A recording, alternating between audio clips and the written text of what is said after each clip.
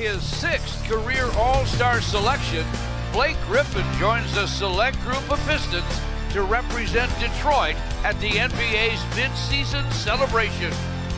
Today, he'll put his All-Star skills on display against his former team. I don't know that the same anxiety that maybe Blake faced when he was in Los Angeles playing the Clippers would be what Tobias is maybe feeling in his comeback. He didn't play here nearly as long. His departure wasn't the same. Wasn't as emotional. Exactly. Don't forget, he's 7'3" and 290. Williams inside for Harrell, and the two guys from the bench brigade team up for a deuce. Pistons continue to move the ball well. They got 9 assists so far in the quarter. Everybody sharing it. Quick answer this time from Lou Williams. Tobias Harris gives it up. They go inside for Boban. Quick shot and a score for the big guy. 37-22 Pistons. Lou Williams with a hanging gun, and he hits it on the other end. Tobias works with a dribble. Outside of Lou Williams, shot clock's at 2. Williams launches and delivers with the shot clock going off. There are very few shots that he can't make or get. Lou Williams with a screen from Harrell. Bounce inside to Montrezl Harrell. Half hook, hits it. Make it 45-29 Pistons. Williams works that dribble to the basket for a hoop. It's amazing. There are some guys that are described as professional at whatever they do. That's a professional scorer right there, folks. Boban hands the ball to Lou Williams. Back inside of the big man for a quick dunk. Good two-man basketball. Lou Williams and Boban Marjanovic. Montrezl Harrell with a score for the Clippers. From the corner, missing the Stanley Johnson. Zaza gets it back for Blake. Misfires to Montrezl Harrell. Here comes Lou Williams. Williams quickly to the basket. Use that burst.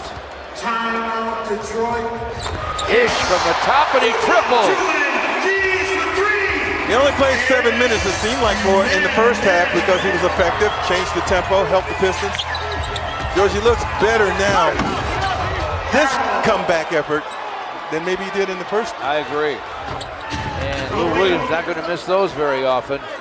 Little 10-footer is down. It's 86-71. Patrick Beverly will inbound from the baseline. You good? So Lou Williams. This one won't go. He gets it back, fires again, and fills it. Came right back to him. And now the lead is just 13. Lou Williams has 21. Williams to the basket, scores it. First lead since it was 1-zip. Lou Williams with the clock at 5, guns for 3, and it's through. Wow. Reggie against Beverly. Drives it, floats it up off the glass, no. Rebound, Gilgeous-Alexander. Cross court to Lou Williams. Catches, drives, scoops, and scores. 3:50 left. And now the Clippers are up 6. Lou Williams trying to turn to the basket, does on Bruce Brown. It's 102-96, 32 off the bench for Lou Williams in 32 minutes. Bruce Brown is already in his early career a respected defender, but you can see how difficult it is even for him to stay with Lou Williams. Stops and fires and fills it up. How much money should this guy be making? Whatever he is making is not enough. Give him a blank check. 105-96. Arrow screen. Lou Williams floats it up and in. And this crowd is stunned, and so are the Pistons. Lou Williams. He's got the basketball. He's two-time. Pass across the court to Montrezl Harrell. To the basket, lays it in. Blake Griffin couldn't do anything. He had 5 fouls. It's 109-99. 35 seconds left. Blake inside to Dre for a dunk. 109-101.